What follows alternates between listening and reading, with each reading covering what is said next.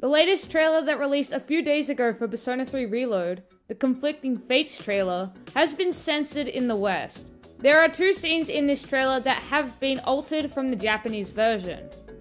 The first one is that the patches of blood on the floor during the Dark Hour have been darkened in the English trailer. The second is when the members of Strega confront someone with a gun during the Dark Hour.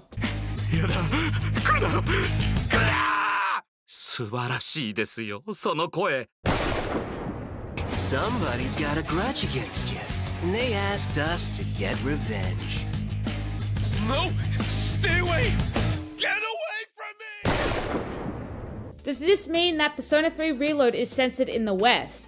It's very unlikely that this is the case, as these trailers were most likely altered to suit the guidelines for North America's ESRB rating system, as their guidelines are stricter than those of Japan. The ESRB has rules surrounding the depiction of violence in trailers, and the specific ones affecting Persona 3 Reload's trailer is as follows. Graphic and/or violent depictions of the use of weapons, for example prolonged, prominent and/or excessive gunfire or use of display of weapons. Graphic and/or excessive depictions of blood and/or gore, for example excessive and gratuitous amounts of blood and/or fleshy body parts, blood spurting from wounds.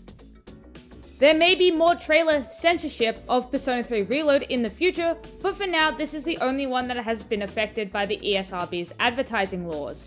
What do you think about this? Let me know in the comment section down below. I personally think it's really interesting when censorship happens, especially within the Mega 10 franchise. If you enjoyed this video as well, don't forget to leave a like and subscribe for more similar content in the future.